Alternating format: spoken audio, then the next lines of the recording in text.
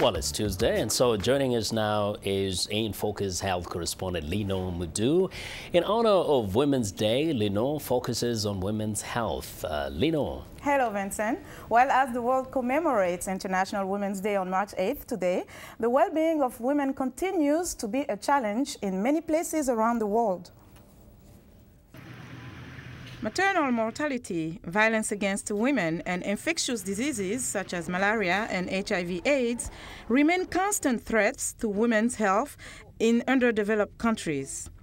UNAIDS reports that rates of HIV infection continue to rise among women in the developing world. The organization says more than 60% of all adults living with HIV in sub-Saharan Africa are women. Dr. Eli Katabira is president of the International AIDS Society.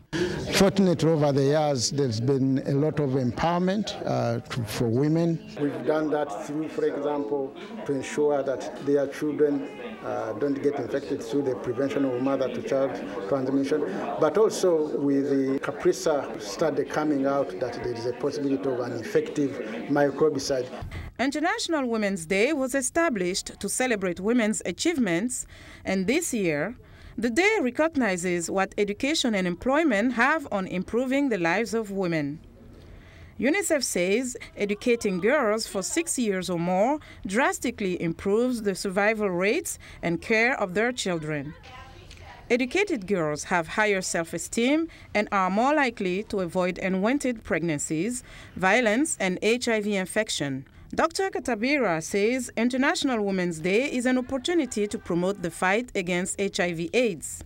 To take advantage of the Women's Day is that this is most of the countries, particularly in sub-Saharan Africa, where I'm familiar with, the programs are organized by various communities and activists to point out the roles and impact of HIV on these women.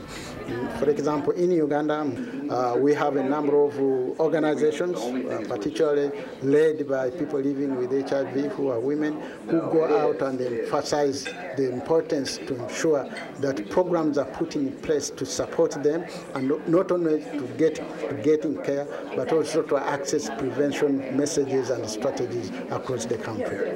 The president of the International AIDS Society says the community has an important role to play in helping to curb the incidence of HIV/AIDS in sub-Saharan Africa. What is important is to involve the community in all activities related to HIV, particularly care, and as you know these days we've been promoting the use of antiretroviral therapy to make sure that even people at the community level in rural areas have access to these drugs.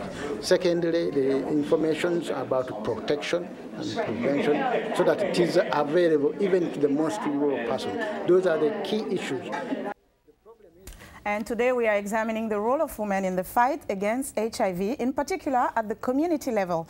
And joining us now is Annah Sango. She is a member of the international community of women living with HIV. She is a peer educator in Zimbabwe and a tireless advocate for the reproductive and sexual health rights of young women living with HIV. Anna, welcome to the show. It's so good to have you. I'm so good. I'm so happy to be here. Thank you. First of all, why was it important for you to be involved, to become involved as a peer educator and as an advocate?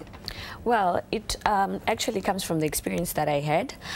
It pushed me to want to, to educate other young women that are like me to not fall into the same trap that I went through.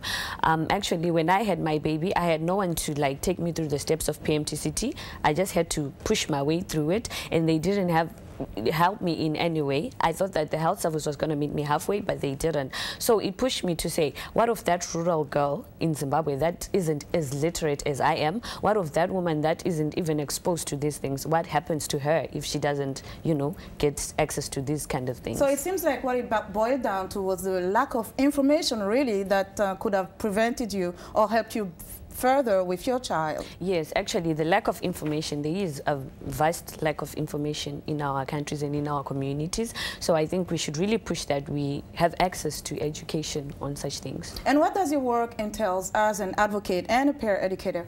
Well, as an advocate, I stand strong for the rights of women. I stand strong for for women to really access what they have to access. As such a peer as educator, such as prenatal care, exactly, sexual health, reproductive services.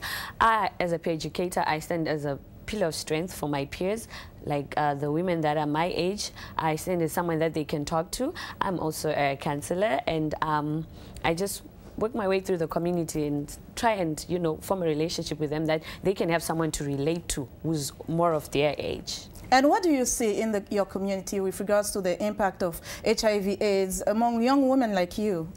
I see a lack of knowledge. People really need to be educated, and we really need to have programs that bring education to our communities. I see that people, they really want to learn, but they don't really know which channels to go through. So I think we should be there. We should have so many women being there in the community and trying to educate other young women and women as well. Now, what do you advocate to the official, public officials, government, or who do you talk to about these Everyone. We advocate to the public officials. We advocate to everyone. We even advocate to some people in the community, because we know we have also barriers in the community. So we practically go a regional, district, national, global, international, everything. We advocate to everyone. And what types of changes have you seen that are really encouraging you to continue? So far, recently we had been advocating to be included in, like, sitting in some meetings, in some decision-making meetings.